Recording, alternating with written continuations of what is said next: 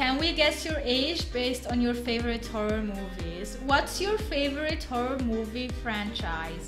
Friday the 13th, Halloween, Nightmare on Elm Street, Paranormal Activities, Poltergeist, The Purge, Saw, Scream. A horror movie series not listed here.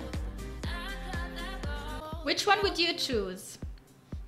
I would go for the Friday the 13th. Let's go with the Friday the 13th. What's your favorite standalone horror movie? Babadook. Oh, it was good. Cabin in the Woods. It Follows was really good. It wasn't that scary. It was more psychological. It was really good. Let the Right One In. I didn't see it. Shaun of the Dead. It wasn't scary that much. Last House on Left, didn't watch it. The Others was amazing. You're Next, I didn't see it. I didn't watch it, didn't watch it. Not that scary, good. Let's make it fun. Let's go with Shaun of the Dead. Which horror movie monster is this? Pan's Lab, yeah. Pan's Labyrinth, yeah. Or however it's pronounced. I think that movie was amazing. It's not an English one, right? It was Spanish movie, I think. I would also go for The Thing. Samara is scary, but you know. Chatty, Caddy, I think you were already a bunny. Who's your favorite horror movie serial killer? Buffalo Bill? What? Don't know who he is. Maybe it's an older movie, even before I was born. Ghostface. He's funny. Hannibal, yeah. Jigsaw, Saw. John Doe, yeah. Leatherface. Oh my god, the one who got... yeah, Norman Bates, I don't know. Patrick, no. Come on. Who's your favorite horror movie serial killer?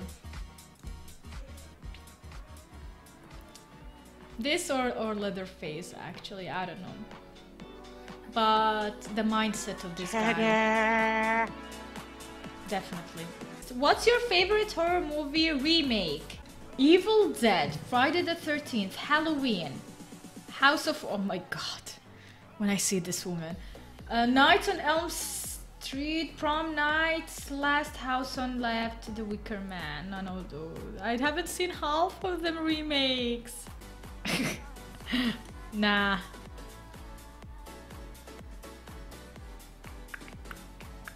Let's go for Dawn of the Dead.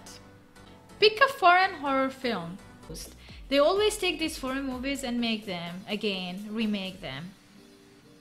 Any Japanese. The Ringo would be it, honestly. Like, I heard that Audition is also scary. I didn't watch it. Who's the creepiest kid from a horror movie? See, the thing is that he's not creepy. Let's make one thing clear. Cole from Sixth Sense. He wasn't creepy at all. I cried. I loved him so much in the movie. I cried for him. Oh, Regan, The Exorcist. Oh my god. That movie, when it came out, the first time I saw it, I was really young. Whoa. I would go for Regan. All of them are adorable. Are you sure? Are you sure? Are you 100% sure? Regan for sure, guys. I can't. I can't even look at her. She was so scary. When she went downstairs and pissed on the floor while her family were hosting people. That was a funny one. Pick a final girl. A final girl. So they are like the ones who survive by the end. Okay, because I don't know what movies they are in. I will go by like the acting skills. So I would go for Replay. And his name is John C. Thank you, Boogie. Her acting skills, so I'm going for it. Finally, do you know what's happening in the scene? No. Guys! I'm 35 years old. It gave me a 35. What? You got 35. You are in your late 30s as far as your taste in horror movies is concerned. You've seen plenty of horror movies from multiple decades, and you definitely have your favorites from a decade or two ago. At the same time, you love when newer horror gets creative, like in It Follows or Cabin in the Woods. That's true though. I've seen a lot.